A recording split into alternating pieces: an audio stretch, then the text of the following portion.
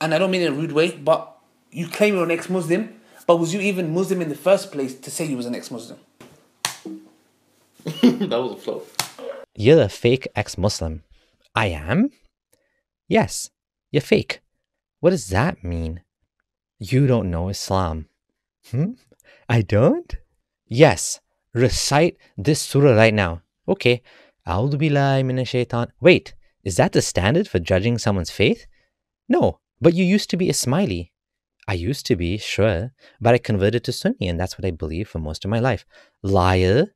I'm not lying. Ask anyone that knew me. Check out my websites such as, you had a weak faith. A true Muslim would never leave Islam. Really? I thought everyone's faith goes up and down. Aren't they Sahabi, companions of the Prophet that apostated? Were they fake ex-Muslims too? The reality is that faith goes up and down. Everyone has a different level of knowledge about the religion. You have people who don't know how to pray, all the way to those who have university level knowledge of Arabic studies and still leave Islam, like Hassan Radwan, or a friend of mine who studied at Medina. You'll find ex-Muslims pretty much representative of Muslims, which pretty much makes sense. But why is it that certain Muslims want to make it seem that all ex-Muslims are fake? Here, Farhan Qureshi and myself discuss it here. Okay, so about Ali Dawah, I mean, not just Ali Dawah, but the whole fake ex-Muslim thing. Mm-hmm. Yeah, I think there's two reasons for that. The first thing is they want to, you know what, they want to maintain this illusion that nobody leaves Islam. They want to maintain this paradigm that Islam is the truth. There's millions of people converting every day. Even, you know, British young British white women are converting, you know, because apparently they put those guys on the pedestal. And it's like, you can't leave Islam, right? And if you left Islam, obviously there must be something wrong with you, because how do you leave the true religion of God, right? So I think that's what it is. It's part of the way of spinning it in such a way that nobody can leave Islam because you were never really a Muslim in the first place. And, you know, I think people leave Islam for different reasons. And, you know, you might get some of those people that they're young and, you know, they want to party and this and that. But if you think about it, like, who put us in a cage in the first place? Who enslaved us? Who told us, you know, life is supposed to be like that? And then you want to, like, you know, you have people in a cage, and then you want to attack them because they want to leave the cage. Mm-hmm. Like, really, you want to complain because, like, they just want to live their life? Like, that's such a shameful thing. They just want to live their life. They just want to have a girlfriend. They just want to have a boyfriend. They just want to have a life. Like, okay, yeah, they're such terrible people. Like shame on them for leaving Islam for that. Like, yes, I think that, you know, there's a morality thing that appeals to a lot of people. I don't know about you, but to me, I just accepted that. The way I looked at it was, if Islam is true, the religion of God, then whatever it says, I have to accept. Now, how do I ascertain it's true? For me, I thought the Quran was true, and so I believed in it, I followed it, and I practiced it. So I think when I ran into Ali Dawah, it became a problem for him because I didn't fit with his, you know, what he was saying, right? And he couldn't call me a fake ex-Muslim, and I knew my stuff, right? I knew the Quran, and I could say that, no, you're wrong. Like when he said fake ex-Muslim, and then he started calling someone else, you know, some other Muslim, oh, you're not Muslim either. I just told him, like, what about the hadith that says you shouldn't cut open people's heart, right? Like Osama bin Zayd, you know, the beloved of Prophet Muhammad, they were fighting a war and he killed someone, right? And he ran back and just before they killed the guy's like, La ilaha illallah, La ilaha illallah. And the guy just killed him, right? They went back to the Prophet and they told him he killed a man, and the guy said, La ilaha illallah. And Prophet Muhammad was angry and he said, you're going to kill a man who said La ilaha illallah? And Osama bin Zayd is like, but he just said it to save himself, right? And so the lesson for Islam, for Muslims, is you don't judge what's in people's hearts. You know what I mean? You accept them at face value. So this is something the Muslim community needs to, and I always knew that. I never used to judge people. If someone told me they're a Muslim, I mean, you know, even if you don't think they're a Muslim, you just accept it. I mean, that's one of the Islamic values. But then you have people like Ali Dawah. It's part of his propaganda game, right? To go around calling people fake ex-Muslims, mocking ex-Muslims, you know, trying to undermine, you know, the fact that, yeah, people do leave Islam. Absolutely. I mean, based on those standards that you get, and the thing is, it's not just Ali Dawah, right? We get comments all the time. These are people who are following through with what we can call the psychological defense mechanism in order to protect Right. their ego, right? That they can't fathom that somebody will look at the religion of Islam and either A, say it's not for them, or B, actually study it and say, you know what, I don't believe that this is the truth behind reality. Right. For some reason, they can't fathom that. But the more important point, I think, is based on his standard, how many of the Muslims in the Muslim community and in these various masajid and in the overall population would be considered fake Muslims? Yeah, because I mean, I'm not nominal, but like the majority of Muslims, Christians, they're not scholars in orthodoxy. They're not scholars of the religion. They're just committed Muslims. Like they may not like majority of people I talk to can't defend the faith, but that doesn't mean they don't believe in it.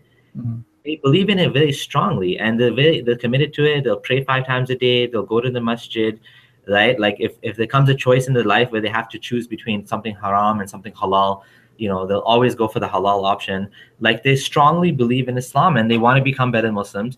They may not, know all of the religious rulings, or they may not know everything. But at the same time, it's definitely that. And by the way, you asked me about the whole Ismaili thing. I hear that all the time. You were never a Muslim because you were Ismaili, and they just want to like cut out that like the rest of my life. They just like stop when I was like 16 or something and say, yeah, you were Ismaili. Buddy, like I ran an Islamic website for like 15 years and had over 4 million downloads on there. I created one of the biggest Quranic websites that's still in use to this day, versebyversequran.com. And like that doesn't show that I knew the religion. That just shows that I believed in it and I was committed to it, right? So yeah, I mean, I think people like me and you are trying to change the narrative now, because the narrative cannot continue like this. Like it's just people that know Islam and speak about it now as ex-Muslims, or my friend Reason on Faith, who was also an ex-Ahmadiyya, just like yourself, are really changing the game now, right? Totally. I mean, I don't think that there's a lot of people who have come out. I was looking to see how many, ex-Muslim YouTubers there are, and there's like less than a handful. And so, there's a way that more people can speak up. But I think that there's a lot of people who watch your videos and watch, my videos and the other ex-Muslims on there, and they're really looking for these voices to speak up for them because they don't have the confidence or bravery to do so. And so I think that there's going to be more and more people who are brave enough, who have the knowledge to be able to come on and challenge these narratives. And it's just a matter of time. This is the millennial generation, bro. This is like the beginning of it. And the most of the people who are these traditionalists who want to hold on to the traditions, whether it's American traditionalism, right? Look at what happened. I don't want to get into politics, but look at what's happening all across the world. The traditionalists, the baby boomers who are on their way out, are basically struggling to keep their traditions alive. You know what I mean? And they're electing these politicians into office that will help preserve their traditions, whether it's French tradition, American tradition, Muslim tradition, Arab tradition, Indian tradition. The baby boomers like, no, we got to protect these traditions. And I value tradition too, obviously, but tradition isn't the main thing that we have. We also have science, we have logic, and there's multiple ways to look at the nature of reality, considering all of the information that we have.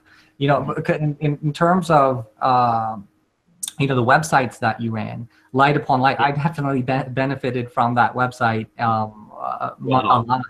And a matter of fact, when I came out with my video, My Journey from Islam to Hinduism, I used a video of Bilal Phillips, and it has Light Upon Light written on the bottom as a, that this is where the video is from. So that was pretty cool. No, but I definitely benefited a lot from your website. I know that you were, you genuinely believed in the Muslim narrative, and now you don't. Yeah. And what? Another thing that I want to say before I get your insight is, what's interesting is that Ali Dawah was an Alawi. Yeah. Right? Yeah. I don't know too much about the kid. I do know that. And so he's still young. I don't know how old he is. And granted, even if he gets married, the idea is that if reality happens to hit in the future and he leaves Islam, was he never a Muslim? Yeah, And that possibility is there, because look at Yasser Qadhi and I just want to use Yasser Qadhi and Hamza Yusuf as an example of how they shifted.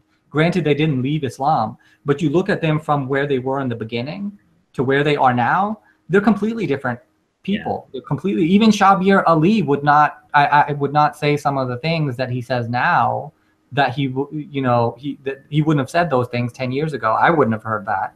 Do check out the full discussion linked below. And finally, if you're enjoying this content, please consider supporting me. Monthly support allows me to plan my efforts and gives me a financial base that I can use to spend more time and energy on this project. Currently, I have just around 30 monthly supporters out of the thousands that watch my video. Please help me to increase this number. Thank you for watching. This is Abdullah Samir signing out.